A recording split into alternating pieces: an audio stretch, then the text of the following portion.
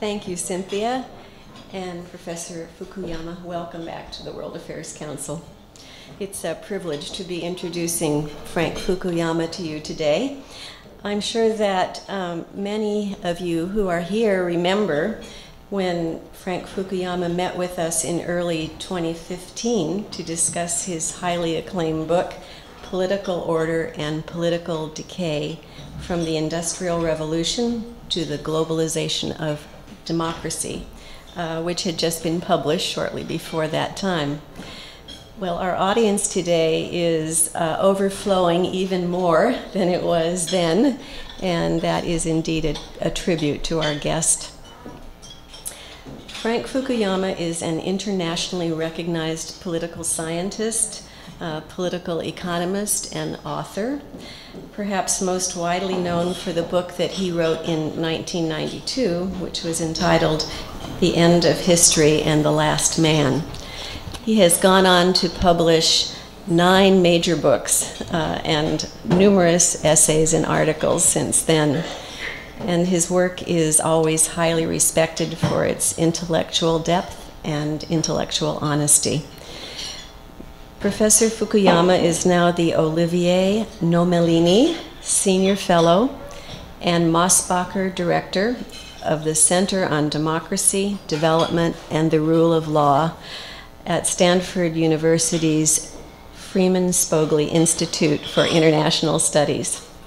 Before that, he taught at the Johns Hopkins University Paul H. Nitze School of Advanced International Studies and at George Mason University.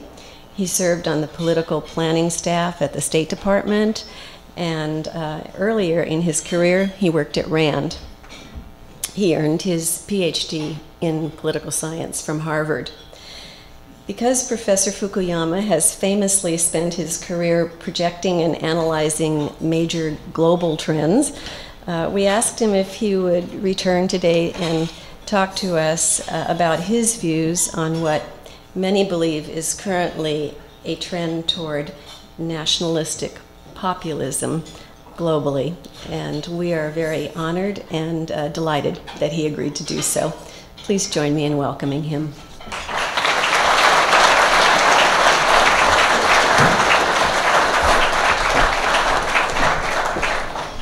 Thank you very much, Judy. So it's a real pleasure to be back at the World Affairs Council. I have a house in Carmel, so I regard this as part of my neighborhood, and I'm really glad to be able to see all of you at such a short remove. In fact, I had forgotten the date when I had spoken here before, so that's more than, it's like 2.5 years, and a lot has happened in 2.5 years. So there's actually a lot, I got a lot of new material. So I would say that actually the year 2016 was something of a political earthquake, but we need to put what happened last year, I think, into a broader context. So the entire period from roughly the end of the Second World War up until, I would say, about the financial crisis in 2008 was one of an expansion of what's called a liberal international order.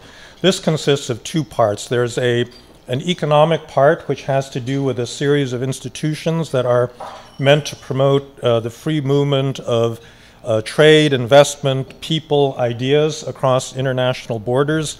And the second is political, a series of largely American-sponsored alliances, the NATO alliance, the relationships with South Korea, Japan, other countries around the world, that has provided the political framework in which the economic institutions could take root. The theory behind this, I think, is pretty clear. If you've ever taken an international trade theory course, everybody gets richer in a system in which there are relatively few barriers to the movement of economic goods and services across borders. And the promise of that world order, I think, was largely fulfilled. So if you look at global economic output between 1970 and the crisis in 2008, it roughly quadrupled. 4 times as much stuff was produced by the world economy, and you had hundreds of millions of people rising out of poverty, not just in China, but in India, in sub-Saharan Africa, Latin America, around the world. This was also a great period for the expansion of democracy.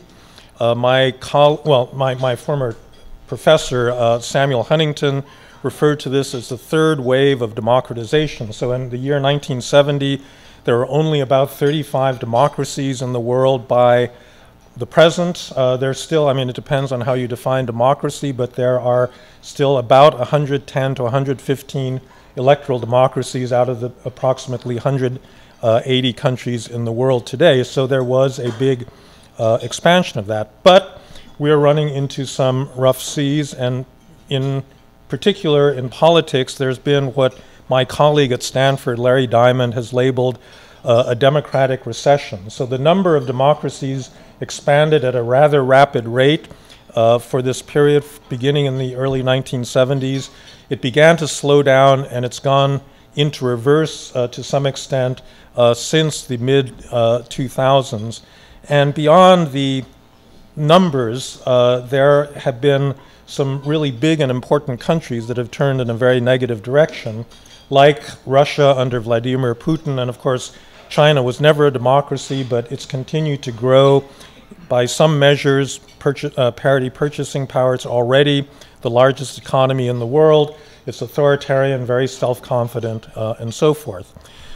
That's, however, not the subject today, because I think what the last couple of years in particular have revealed is a different kind of threat to the future of democracy, which is contained in this word populist nationalism. So, of course, there have always been non-democracies like China that don't accept the basic principles of democracy. They're still there. North Korea is still there, and the like. I think what is disturbing about recent trends is a threat that in a certain sense has risen from the interior of existing democracies, in which certain democratic institutions are used to undermine other aspects of the system that we call liberal democracy. And just to make clear who I'm talking about, a lot of this centers on particular leaders, so I would single out Vladimir Putin in Russia, Mr. Erdogan, the president of Turkey, Viktor Orban in Hungary. I would even say Narendra Modi in India has certain characteristics that might put him in this category. There are ones you probably never heard of, like Alexander Vučić, president of Serbia. And then, unfortunately, I think that our own president, Donald Trump, would fall into this category. So it is a phenomenon that has been picking up speed in the last few years, and that is the thing that we need to analyze further. So now, I think the last time I was here, I gave you some definitions. I'm going to give you some more definitions. I'm a political scientist. I'm sorry about that, but we need to be clear about what we're talking about. So first of all, what does it mean in terms of institutions to say that the threat is coming from within a certain democratic tradition? I think that there are basically three institutional pillars of a modern liberal democracy that a well-functioning democracy has to have. So they have to have a state. A state is all about power. It's the ability to enforce laws domestically, defend yourself against external enemies, and it really concentrates and uses power for those purposes: enforcement of the law, delivery of basic services, and so forth. And furthermore, there's an important distinction between a traditional or a patrimonial state and a modern state, because modern states are supposed to serve public interest. There's supposed to be a clear distinction between the public interest, which a public official serves, and the private interest of those officials, that is to say, the enrichment of themselves and their families. So in a modern state, we worry a lot about corruption, because what corruption is the mixing of public and private, where you use public resources for private gain. And so the foundation of a modern democracy is a modern state with a minimum amount of corruption and the ability to deliver services in an impartial manner. Second component is the rule of law, which are rules that apply to everybody. Nobody is above the law, so it applies to the most powerful people in the political system and acts as an important constraint on power. And the third pillar is democratic accountability, which is an attempt through free and fair elections to make sure that the political system doesn't just serve the interests of elites, it also serves the interests of as large a part of the population as possible. And so you've got this balance between power institution and then two institutions that try to constrain power. So that's a first set of that's the first set of definitions. Second set of definitions has to do with the nature of populism. So I understand on your board, you here at the World Affairs Council, you had a little debate over this. Among academics, I don't think there's a clear consensus on what populism is. Let me give you three ways of defining it, all three of which I think are important in the present context. So one that's favored by economists would say that a populist favors policies that are popular in the short run, but not so good in the long run, all right? So you want to win the next election, you do something that will get you those votes, but in the end it's going to lead to really bad results. And that's definition one. The second definition is that populists tend to be very selective in their definition of who the people is. And so they say they're acting on behalf of the people, but it's not everybody, actually, not every citizen of the country. A lot of times they tend to define the people in ethnic or racial or other terms that reflect something other than simply citizenship in a democratic society. And then the final element of the definition is that many populist movements are built around a cult of a single leader, where the leader has a direct connection with the people, not mediated through institutions like legislatures or local government or the like, but a direct connection between the leader and the people. And everything really depends not on institutions, rules, built-up traditions. It really just depends on the personal virtues and power of this one individual.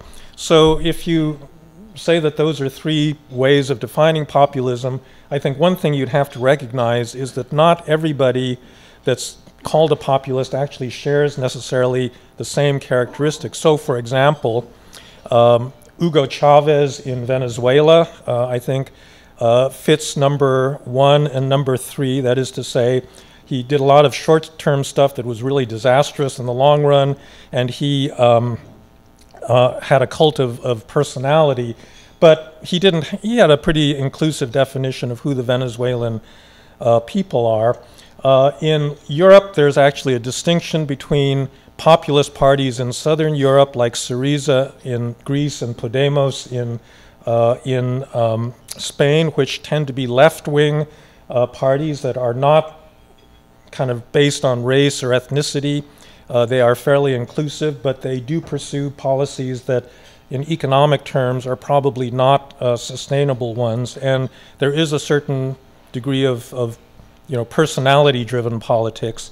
The Northern Europeans have something a little bit closer to those characteristics, with leaders like Marine Le Pen in France or Geert Wilders. Although I must say, Brexit, it's hard to put Brexit in this category because there's no leader. There's no charismatic leader of that movement. Nigel Farage, who was the leader of UKIP, the UK Independence Party, has actually now dropped out of politics to be a TV commentator. So, I mean, go figure. I would point out that our president, I think, actually qualifies in all three aspects of that definition in terms of short-term versus long-term. He's never explicitly limited the definition of who the American people are, but he has enough followers that are willing to make those distinctions to make you worried a little bit about what he actually believes in those terms. And certainly, if you think back to the Republican convention, his acceptance speech at that convention, where he said, "I alone understand your problems and I alone can fix them." I mean, that's classic cult of personality from any number of populist movements in other parts of the world. I think that from the standpoint of democratic practice, the big fear is that these kinds of leaders come out of a democratic tradition. They represent important parts of the electorate. They have democratic legitimacy, and they will use that legitimacy to undermine the first and second pillars. That is to say, they will undermine the rule of law, independence of courts, independence of institutions, and then undermine the ability of a modern state to remain uncorrupt, effective, and the like, because all of those other institutions tend to get in the way of their own ambitions and agendas, and there's a kind of natural tendency for them, because it so much depends on personality, to deinstitutionalize the particular society that they're living in. I don't think, some people talk about an authoritarian dictator's handbook. I don't think there actually is a handbook that these guys all read. I think they're just basically interested in power. And in a modern liberal democracy, the institutions are organized to limit the power of the one leader that happens to be occupying, the presidency or the prime ministership or so forth. And there's a kind of natural dynamic in populism to erode those institutions, because that gets in the way of the agenda that brought them to power. All right, so those are the definitions. I think we then need to think about why we are in this period where you're getting leaders of this sort.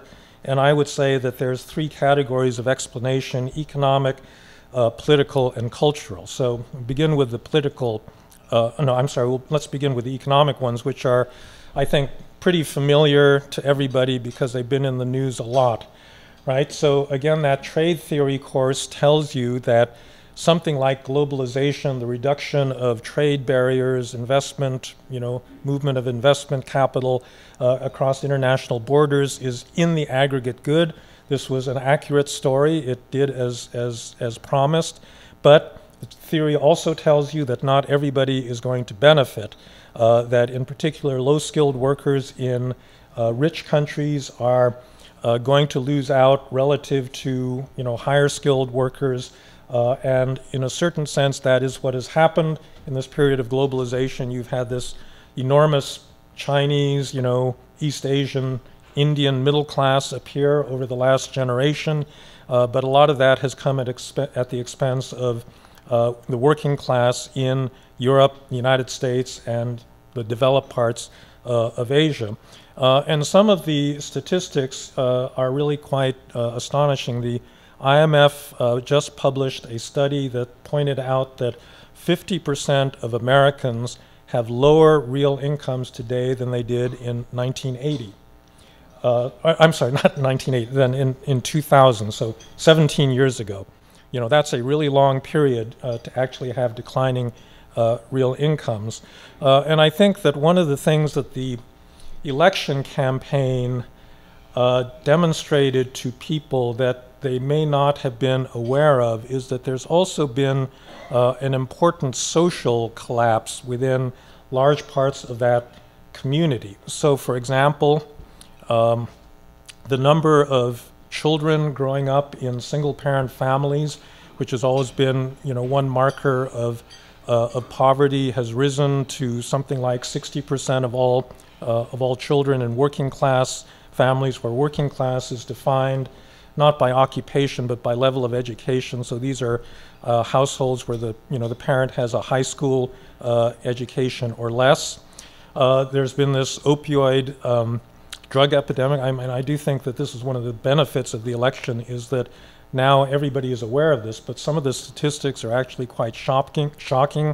The last year that there's statistics, which I think is 2015, something on the order of 60,000 Americans died of drug overdoses, which is more than the total number that were killed in traffic accidents in the United States.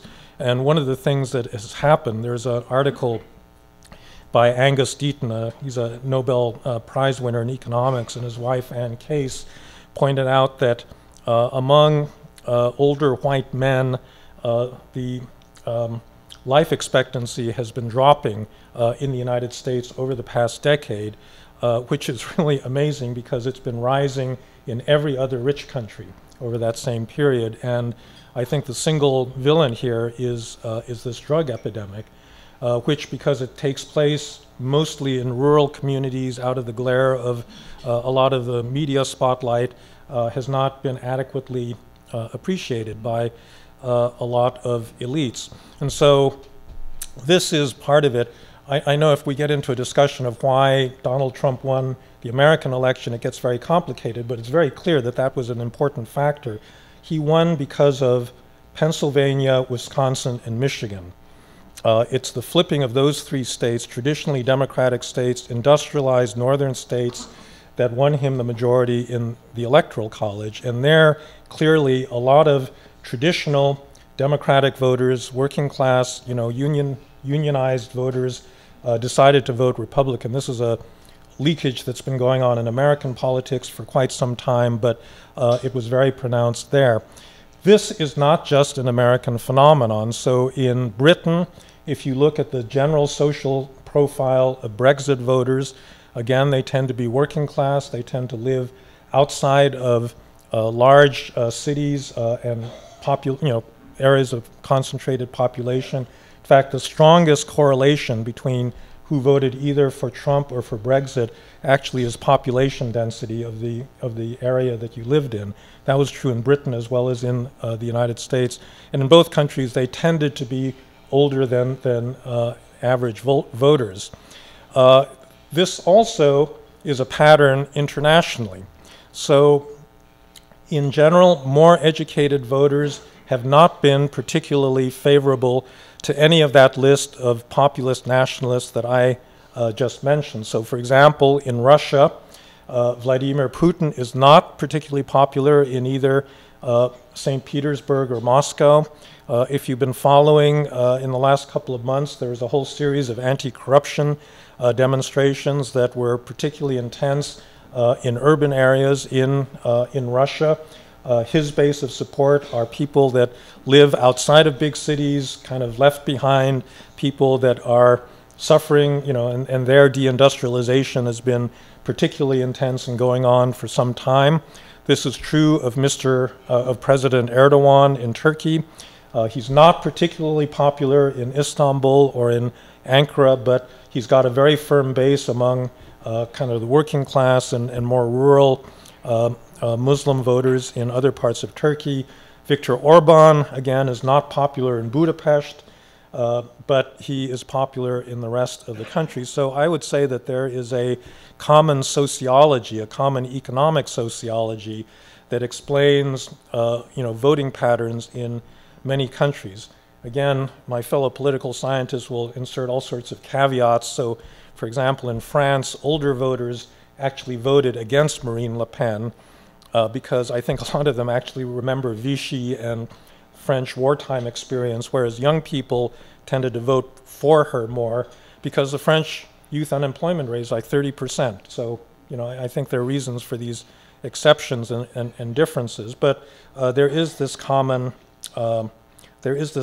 economic driver to populism. All right, second category of explanation has to do with politics. And I think one of the big problems in many democracies is that we have trouble making decisions. Our politics does not seem to be terribly effective. When I spoke here the last time about my last book, I spent a lot of time on the United States. I described the US as a vetocracy, meaning ruled by veto, where you've got a lot of individual groups that are very powerful, and they can essentially block decisions by the larger society, including things like passing a budget every year, which Congress has not been able to do under its regular order for about 20 years now. But it extends to local things like doing infrastructure projects, where in our lovely state of California, every single individual in the state, all 40 million of us, have a right to sue any particular infrastructure project if we don't like it for whatever reason. So it makes it very difficult to do this kind of collective decision making. But there are many other democracies in which this has been true.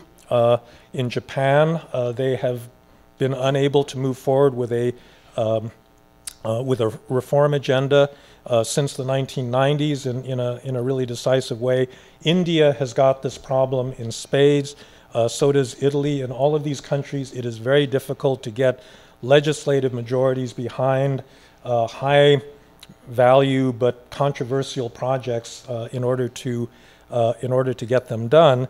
And so I think that this is, in a certain sense, what inspires this demand for strong leadership, that people are tired of democratic systems with squabbling parties that don't seem to be able to agree on anything, can't make difficult decisions, and therefore don't deliver on the basic public services and goods that people want. And that's what creates this longing for, a guy like Modi, who actually has done some remarkable things since he's become the Prime Minister of India. He's kind of broken through all of these constraints in terms of reforming the tax system and so forth. And I think that if you look at the insurgencies of both Bernie Sanders and Donald Trump, there was this theme that our system has been captured by special interests, the Goldman Sachses and big banks and powerful lobbying groups that are preventing us from getting done the kinds of things that we need to get done. All right, so that's the political background. The final one is a cultural one, which I think both economists and political scientists these days tend to underestimate.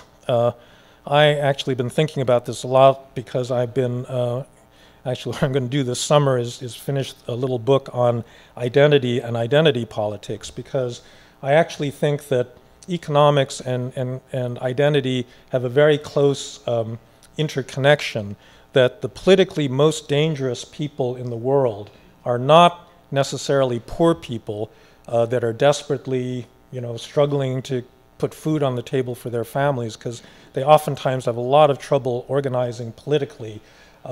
They're too preoccupied with simple survival. The most dangerous group that has been responsible for revolutions and upsets in global politics tend to be people that think of themselves as middle class and then begin to lose that status. And that's clearly been happening to middle class groups throughout North America, developed Asia, and in Europe. And this is where it gets caught up with identity, because people's identity is very much connected to their, the social status and the recognition that is given to them. And the perception is in this country and in Europe that they've been losing ground because of immigration, because of the entry into their countries of people that are culturally different. I actually don't think this is so hard to understand, because people are pretty conservative with regard to their social norms and habits. And if you see your town or village filling up with people that speak different languages that you don't understand, you're going to say, well, look, something is going on. If that's connected to job loss, where you personally feel undervalued, then that, lays the ground for very, oftentimes virulent anti-immigrant sentiment. And actually, I think there are a number of political scientists that would argue that if you try to interpret the election results either in Britain for Brexit or in the United States, that it's very, very difficult, first of all, to disentangle this identity issue from the economic issue, but that in many respects, immigration has become the single most important issue that is animating the right, the mobilized right, both in Europe and in the United States. So those are, I think, the larger explanations. What's going to happen in the future? Is this going to be some kind of an inevitable trend that's going to sweep all before it, the way democracy seemed to be sweeping everything before it after the fall of the Berlin Wall? Well, it's, if you'll excuse me, I don't want to make a prediction, because as Yogi Berra said, predictions are very inherently hard to make, especially ones about the future. And I think that, I guess my own sense is that it's a little bit, I think that some of the pessimism on the part of a number of observers about these same global trends that I've been discussing may be, in my view, a little bit overdone. Let's just go around the world. So in Latin America, this populist trend was actually kicking into high gear 15 years ago under Hugo Chavez. It led to a total disaster in Venezuela, and it's now been in retreat for the last 2 or 3 years. And so, I don't know what's going to happen in Venezuela, but nobody would look at that country as any kind of success. Argentina is now under a center-right government after 10 years under the Kirchners, another group of populists. Other places, Ecuador, Bolivia, this is a movement, I think, that is receding. And so you're actually returning to more normal mainstream government that's more accommodating of globalization than you had previously. Asia is an interesting area because you don't have these right-wing parties as you do in Europe or with the Trump phenomenon. It's a little bit hard to know why that's the case, but I suspect one of it has to do with the fact that most Asian countries do not permit immigration. Korea, Japan, China, Taiwan, none of them have permitted high levels of immigration from the outside. And in fact, the one where it's been happening, which is a lot of the Rohingya or people from Bangladesh moving into Burma, has in fact produced a pretty nasty reaction on behalf of the Buddhist majority there. But by and large, the Asian democracies have, well, this is a discussion we can have, but I actually don't think there's anything in democratic theory that says you've got an obligation to have open borders or not, be able to determine who comes into your country. And most Asian countries simply have decided that they don't want to play that game. And therefore, they've got nationalism. They've got old-fashioned nationalism in Japan, China, Korea, but it's the kind that's perfectly familiar, from the 19th century, driven by leaders, driven by national interest, and the like. Europe is the really bright spot this year because you've now had elections in the Netherlands and the recent one last month in France, where the threat from people like Geert Wilders or Marine Le Pen has been beaten back. I would say that's not, we shouldn't, take too much comfort from that because there's still, an important minority of voters that are very unhappy, that have been suffering from the same kinds of economic and political, problems as in Britain and the U.S. But for the time being, the support for the European institution and for more orthodox economic policies remains relatively secure. I think the German election later this year is not going to yield any surprises. Angela Merkel will stay in power and the like. So finally, we get to the United States.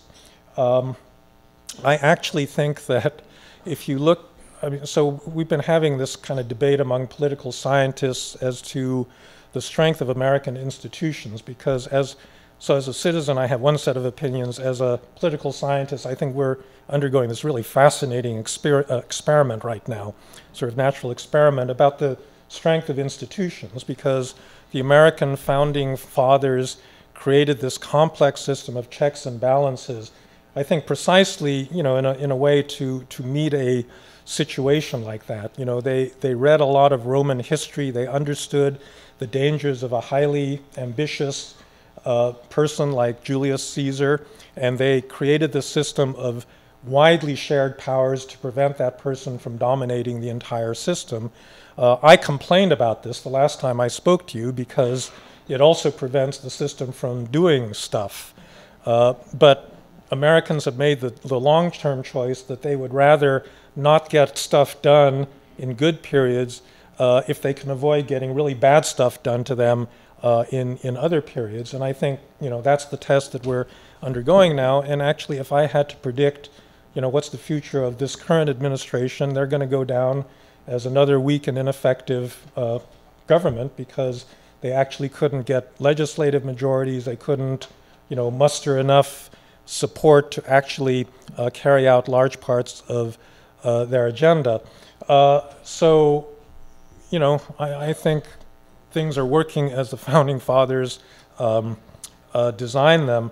I think that the longer-term threats are a little bit different, and they're more in the realm of ideas than in the realm of actual, policies that may be enacted or not over the next few years.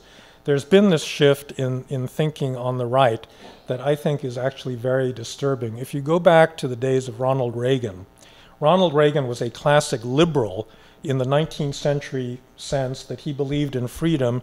He believed that governments are meant to protect individual freedom and that we should maximize that, that individual freedom. And he was actually a liberal, furthermore, in the sense of believing in openness, both in free trade. He was in favor of immigration. He said it had to be legal, but it was basically, a source of strength for the United States. And I think that his definition of what it meant to be an American and of American national identity was one that was very widely shared. It wasn't always the case that people believed this, but it was one that emerged in the 20th century after the big wave of immigration at the beginning of the 20th century that said American identity is not based on religion, it's not based on ethnicity, it's not based on race, it is based on belief in a shared set of democratic principles, the Constitution of the United States, the rule of law, democratic sovereignty.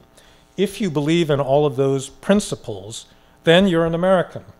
You're an American simply as a result of that political set of beliefs. And, in a sense, none of the other characteristics like your race and your religion and other things you can't do very much about, none of that other stuff should matter very much.